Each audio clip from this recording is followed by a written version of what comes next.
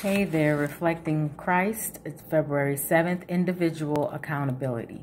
Psalms 119, verse 172. All thy commandments are righteousness. The Spirit of God will lead us in the path of the commandments. For the promise is that when He, the Spirit of truth, is come, He will guide you into all truth. We should try the spirits by the test of God's word, for there are many spirits in the world. To the law and to the testimony, if they speak not according to this word, it is because there is no light in them. God holds every one of us to an individual accountability and calls upon us to serve Him from principle, to choose Him for ourselves. God will not lightly esteem the transgression of His law. The wages of sin is death. The consequences of disobedience prove that the nature of sin is at enmity with the well-being of God's government and the good of His creatures. God is a jealous God, visiting the sins of the fathers upon the children to the third and fourth generations of them that hate Him. The results of transgression follow those who persist in wrongdoing. But He shows mercy unto thousands of them that love Him and keep His commandments.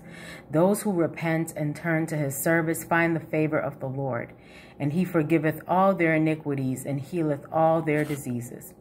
In earthly affairs, the servant who seeks most carefully to fulfill the requirements of his office and to carry out the will of his master is most highly valued. A gentleman once wished to employ a trusty coachman. Several men came in answer to his ad.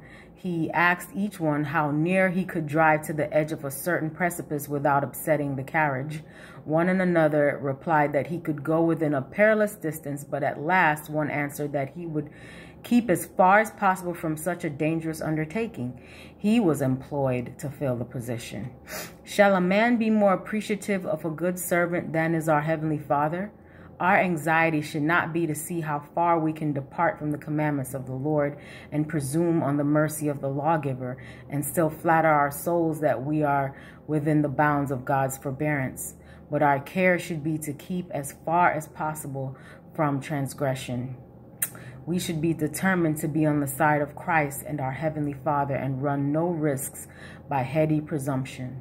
We should magnify the precepts of heaven by our words and actions. He who honors the law will be honored by it in the judgment. Hope you have a great day today. Reflect Christ.